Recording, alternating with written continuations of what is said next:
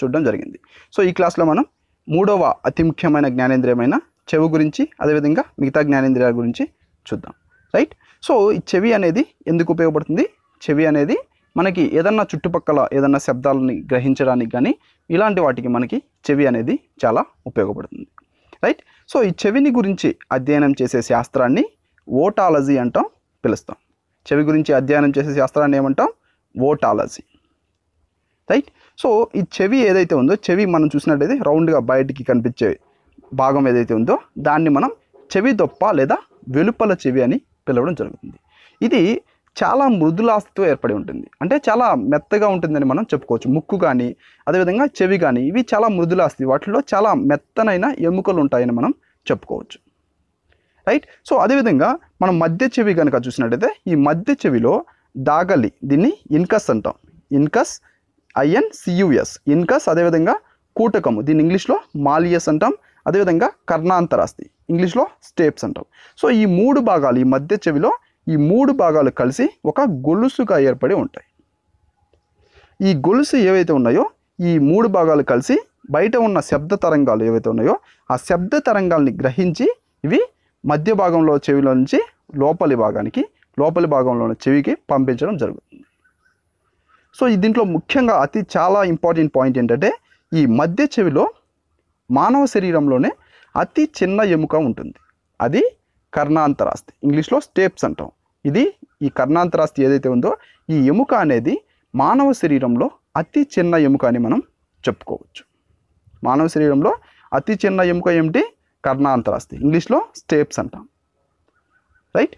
So ఇవి ఏదైతే ఉందో మనం ఈ వినటంలో పాత్ర వహించేది వచ్చేసి లోపలి చెవి. ఈ బయట చెవి నుంచి మధ్య చెవిలోకి దాగలి, కూటకము, అదేవిధంగా కర్ణాంతరాస్తి, ఇవి మూడు కలిసి భాగాలుగా, కొన్ని భాగాలు కలిసి గొలుసుగా ఏర్పడి ఉంటాయి. ఈ గొలుసు నుంచి శబ్ద తరంగాల్ని ఇవి గ్రహించి ఇవి లోపల చెవికి పంపుతాయి. సో ఈ లోపల చెవి నుంచి మనం ఈ శబ్దం అనేది వినడం జరుగుతుంది. రైట్. సో ఈ వినటంలో పాత్ర వహించేది లోపల చెవి అని మనం చెప్పుకోవచ్చు. సో దీనిలో ఏదైనా చూసినట్టయితే మనం ఈ అస్థిగహనం కానీ త్వచగహనం అని రెండు భాగాలు దీంట్లో ఉంటాయి. అస్థిగహనం, త్వచగహనం అనే రెండు భాగాలు ఈ లోపల చెవిలో ఉంటాయి. ఈ చెవిలోకి శబ్దం అనేది ఏ రూపంలో వెళ్తుంది? తరంగాల రూపంలో, శబ్ద తరంగాల రూపంలో ఈ శబ్దాలు అనేవి తరంగాల రూపంలో చెవిలోకి వెళ్ళడం జరుగుతుంది. రైట్. సో ఈ చెవి దగ్గర ఉండే గ్రంథులు ఏమిటంటే పెరోటిడ్ గ్రంథులు. చెవి దగ్గర ఉండే గ్రంథులు ఏమిటి? పెరోటిడ్ గ్రంథులు. అదేవిధంగా ఈ చెవిలో ఎముకల సంఖ్య వచ్చేసి మొత్తం 6 ఉంటాయి. బయట ప్లస్ లోపల మొత్తం 3 + 3 6 ఎముకలు ఉంటాయి. చెవిలో ఎముకల సంఖ్య వచ్చేసి 6. నెక్స్ట్ వచ్చేసి మూడవ అతి ముఖ్యమైన జ్ఞానేంద్రియం వచ్చేసి నాలుక.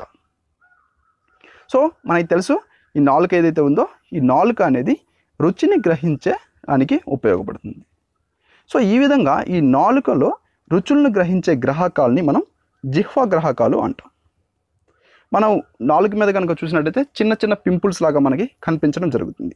రైట్. సో వాటిని మనం రుచి కలికలు అంటాం. రైట్. సో ఈ రుచి కలికలు ఏవైతే ఉన్నాయో ఈ రుచి కలికల్లో ఈ జిహ్వ గ్రాహకాలు అనేవి ఉంటాయి. సో ఈ రుచి కలికల్లో ఉండే జిహ్వ గ్రాహకాల వలన మన ఆహారం కనుక వాటికి టచ్ అయినట్టయితే వాటి టేస్ట్ అనేది మనకి తెలియడం జరుగుతుంది. రైట్. సో ఈ రుచి కలికలు అనేవి పులుపు, చేదు, అదేవిధంగా తీపి, ఉప్పు రుచులను గుర్తిస్తాయి. రైట్. సో ఈ నాలుగు భాగంలో ఉండే గ్రాహకాలు ఏమిటి? ఏ గ్రాహకము ఏ రుచిని గ్రహిస్తుంది అనేది చాలా ఇంపార్టెంట్. సో మనం నాలుక ముందు భాగం అంటే కొస భాగం కనుక చూసుకున్నట్టయితే ఈ కొస భాగంలో తీపి, ఉప్పు గ్రహించే గ్రాహకాలు అనేవి ఉంటాయి. మనం నాలుక ముందు భాగంతో కనుక చూసినట్టయితే మనకి తీపి, ఉప్పు రుచి మాత్రమే తెలుస్తుంది. అదేవిధంగా నాలుక పక్క భాగం నాలుక అంచుల్లో కనుక చూసినట్టయితే ఈ అంచుల భాగంలో ఈ పులుపు టేస్ట్ని గ్రహించే గ్రాహకాలు మాత్రమే ఉంటాయి. సో మనకి నాలుగు అంచుల భాగంలో మనం పులుపు రుచిని మాత్రమే గ్రహించగలం. అదేవిధంగా నాలుక లోపలి భాగం వెనకాల వైపు ఉండే భాగం కనుక చూసినట్టయితే ఆ భాగంతో మనం చేదుని మాత్రమే గుర్తించగలం. సో చేదుని గ్రహించేదానికి గ్రాహకాలు అనేవి నాలుక లోపలి భాగంలో ఉంటాయి. చాలా ఇంపార్టెంట్ గ్రాహకాలు. రైట్.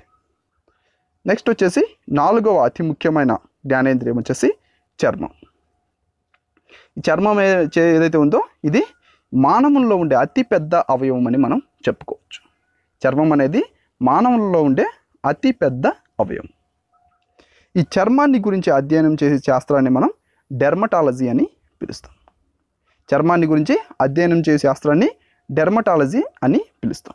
సో మనం మానవ శరీరంలో కనుక చూసినట్టయితే ఈ యుక్త వయసులో ఈ మానవ శరీరంలో ఈ చర్మం యొక్క బరువు వచ్చేసి 4 కేజీలు ఉంటుంది. 4 కేజీల వెయిట్ ఉంటుంది మొత్తం చర్మం బాడీ వెయిట్స్తో మనం చూసుకున్నట్టయితే, రైట్.